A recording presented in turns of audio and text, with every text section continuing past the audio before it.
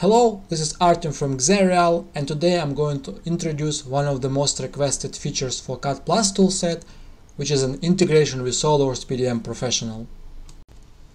Next version of CAD Plus toolset Premium Edition would allow to run Batch Plus and Export Plus functionalities directly from the SOLIDWORKS PDM Professional tasks.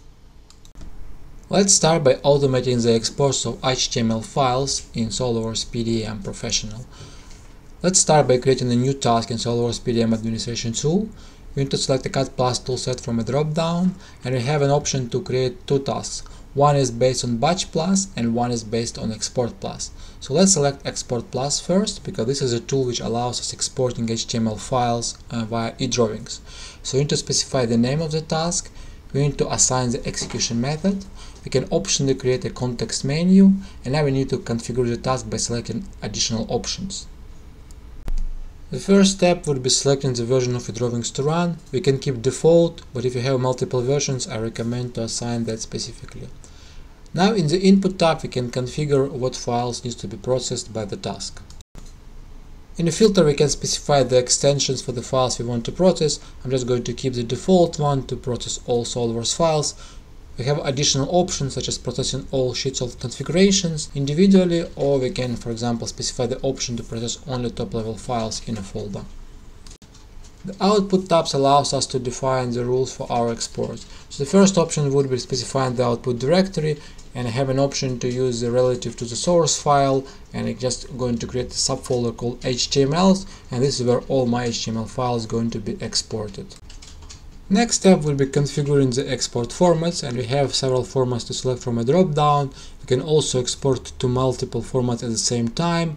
We can use a dynamic placeholders to configure our dynamic file naming. So for example, this one is just going to add an index to the file if the file already exists. We can also use predefined variables such as revision version from PDM, value of variable, etc. So let's just customize that export to be a file name, -version, and then the optional index if file already exists. We can further customize the output. So for example, we can check in the generated files automatically into the vault, and we can add the references between the source file and the original file. So let's select the check in generated files option. We can also transfer the data card variables from the source file to the destination file. Let's configure the rule to fill the part number variable and copy that from the original source file of SOLIDWORKS to the output HTML file. So let's select the variable part number in the drop-down as a destination, and our expression to the value we want to fill. We can use a dynamic expression, and in our case I'm just going to read the value of the variable called part number. We can customize the resilience options on the resilience tab. So for example, what is our timeout and should we want to continue on an error, and also recommend to output the detailed logs so you can always validate the result of your operation and troubleshoot the problems if any. PDM tasks created with CAD Plus are the same as a standard task in SOLIDWORKS PDM, so you can integrate them into the workflow. So let's modify our workflow to automatically trigger the task when the file is going to the approved state. So I just want to change a couple of transition and add an action here, and select an execute task, select the task we want to execute, and just specify the name of the task. So now let's save our workflow, and let's go back to our PDM vault. We have several files in the pending approval state, so let's just change the state for those files and move them into the approved state. This will automatically trigger the export HTML tasks. So let's just open the administration panel to track the progress. You'll be able to see the new task in pending in the tasks list. So you can see that it is now waiting for host. So once it's found the host, it's going to start executing and exporting of HTML files. As you can see, the process has already started, which means that our files are being processed and exported to HTML files via Export Plus. So let's wait for this task to finish and then inspect the results. Task has been successfully completed. Let's click on that, go to details, and we can now inspect the results in more details.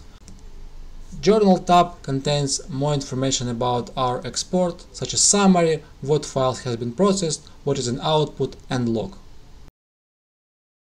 As you can see, HTML's folder with files has been created, and all the files named according to our schema. So you see it is a file name of the original SOLIDWORKS file dash the revision number. When activating data card, we can see that our part number has been transferred from the original SOLIDWORKS file to the output HTML file. You can open that file using the browser. This is just an HTML file, so you don't need any drawings to actually load that file, and can be opened on any device. HTML file also supports configurations. If you activate the tab, you can see only one configuration has been captured. So let's go back to our PDM and activate the source SOLIDWORKS file of that container model and see what configurations are available. So if you go to our data card, you can see there are actually 3 configurations, but only one has been exported. Let's open this file in SOLIDWORKS eDrawings to investigate this issue. So you can see there is no configuration tab available for this multi-configuration part file. Let's open that file in SOLIDWORKS now. We can open read-only just to inspect this file. If you want to allow eDrawings to read SOLIDWORKS configuration information, we need to click this Add Display Data mark for each configuration we want to expose to eDrawings. If you would want to do this manually, it could be a tedious task. When we have such tedious tasks, this is where SOLIDWORKS APIs or macro will come to a rescue. So let's activate the search engine and look for the macro in internet. So we can find the macro available at the CodeStack website. So let's just open that macro. And we can learn what this macro can do and can copy the code and add this to our VBA macro, and I will show you how you can run it automatically from SOLIDWORKS PDM Professional. I have already saved the macro to our PDM vault in the macro subfolder, and it's called Add Display Data Mark. So let's now activate SOLIDWORKS PDM administration tool and create new task to run that macro automatically. Similarly to the steps before, let's create new task. And we now can select CAD Plus toolset from the drop-down. And now we're going to use Batch Plus task. It's slightly different.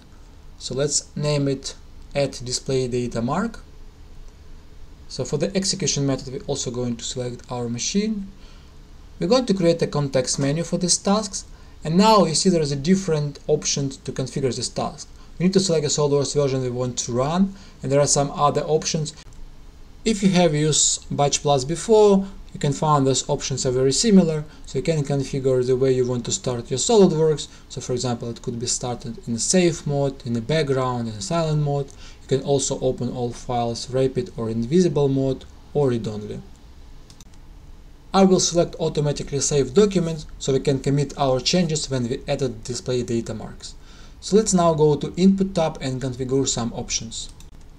Display data mark can only be added to parts and assemblies, so let's customize our filter to only process SOLIDWORKS parts and SOLIDWORKS assemblies. I will also select options to automatically check out and check in SOLIDWORKS files when display data mark is added, and you can add the corresponding message to our check-in. I will check the allow users to select files on launch, and this would allow me to select the exact files I want to process before the task is actually started. Now we can browse the macros we want to run when this task is started. So you can just select the macros from our PDM vault, and I'm going to use this Add Display Data Mark, which I saved previously. This macro does not produce any new files, and it only modifies an existing, so we can skip the Output tab because it's not relevant in this macro. For the journal, I'm going to output the detailed log and detailed reports. So I'm just going to select this folder. And now we can click OK, so this task is created. So I'm not going to add this task to the workflow, instead I'm just going to run it from our context menu, because I have checked the option to create a context menu for a task. So when I selected the files, you can see there is a new context menu, and let's call this command. So you can see now I'm presented with a dialog where I can further refine my search, and I can select the files I want to process. And this has happened because I selected an option to allow user to select file on launch. So let's just process one file, call it container, and now this task is run. Task is now processing this file in SOLIDWORKS and running the macro. We can also check the status in our task list, so you can see that this file is actually now checked out, probably opened in SOLIDWORKS, and you can see there is now a display task completed, and we can also inspect the journal, so you can see one file has been successfully completed. And now let's take a look at this file, and let's now run that file through the state change, so we will produce new HTML file, and now I expect all three configurations to be included in this HTML file. So now we change pending approval, and let's go to change approved. So this will trigger the exporting of HTML file. So the version of our file has also been increased. So you see it's now version 11. So we expect that file called container-11 HTML to be produced in this folder. File has been successfully exported. We can now open this file in a web browser and validate the result. Now, when the model loaded, we can activate Configurations tab, and you can see there are now all three configurations available in this HTML file.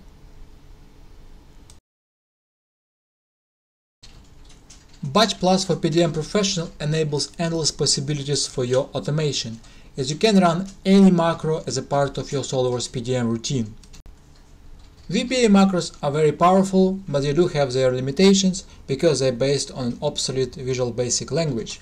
To address this issue, we also introduced a new type of macros called XCAD macros based on .NET, which you can also run as a part of your Batch Plus. This would allow you to create more stable, more reliable automation macros for your workflow. Let me show you another use case. SOLIDWORKS PDM has a built-in task to export files to various formats. It, however, cannot export individual bodies.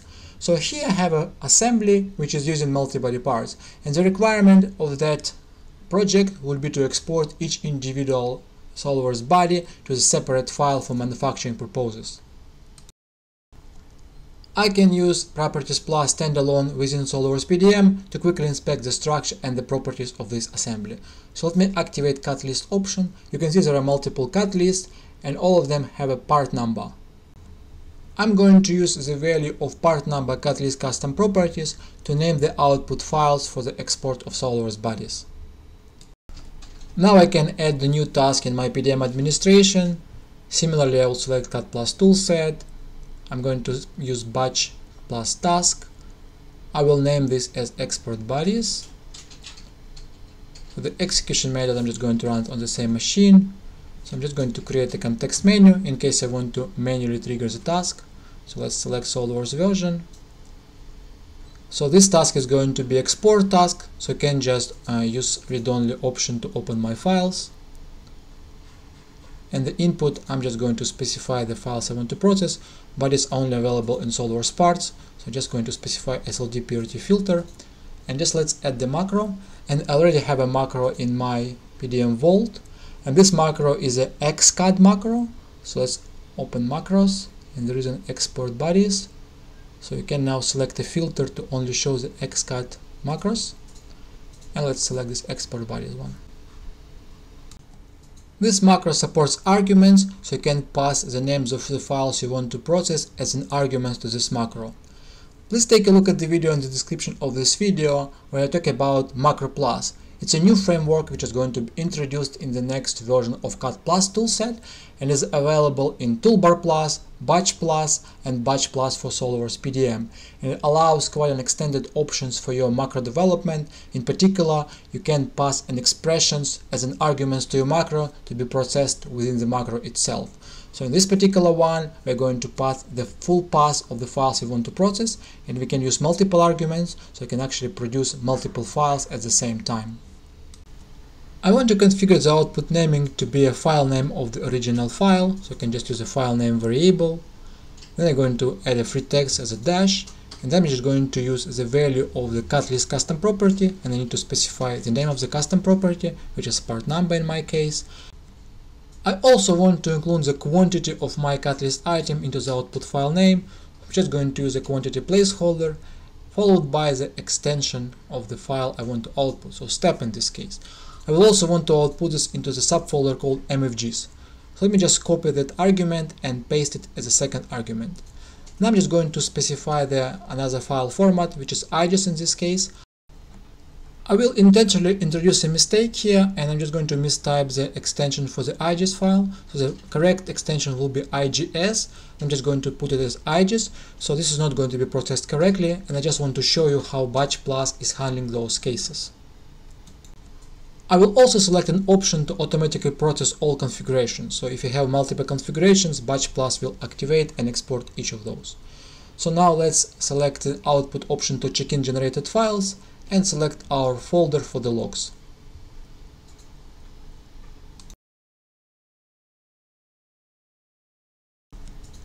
I want to automatically run this task when the file is moved to the approved state.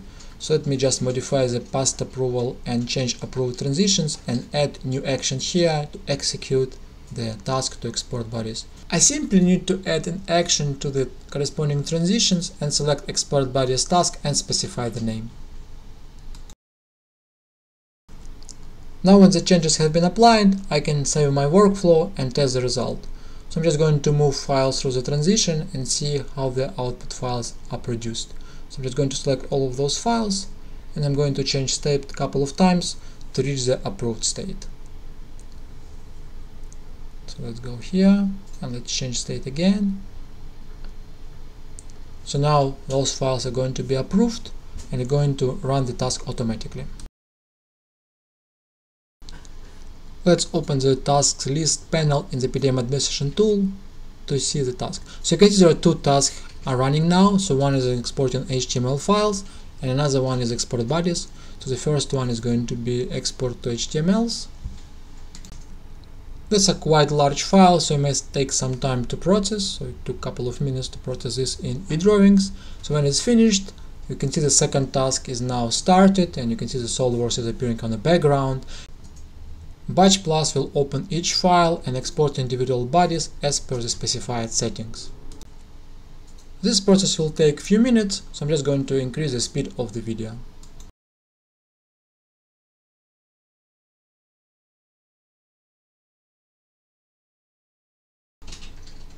Task complete, but you can see it is marked as failed, and the reason is I have specified the incorrect extension. So let's click on details and inspect the results. Let's go to Journal tab, go to Report. So you can see there are warnings, and when we click the files produced, you can see step file has been successfully produced, while our IGES files have failed. We have selected an option to export individual configurations, so that's why we have a note here for each configuration, and you can find the exact error why those files have not been processed. So you can see the file name extension does not match the SOLIDWORKS document type. Of course, we can just fix that by changing our task and specifying the correct extension for IGES file.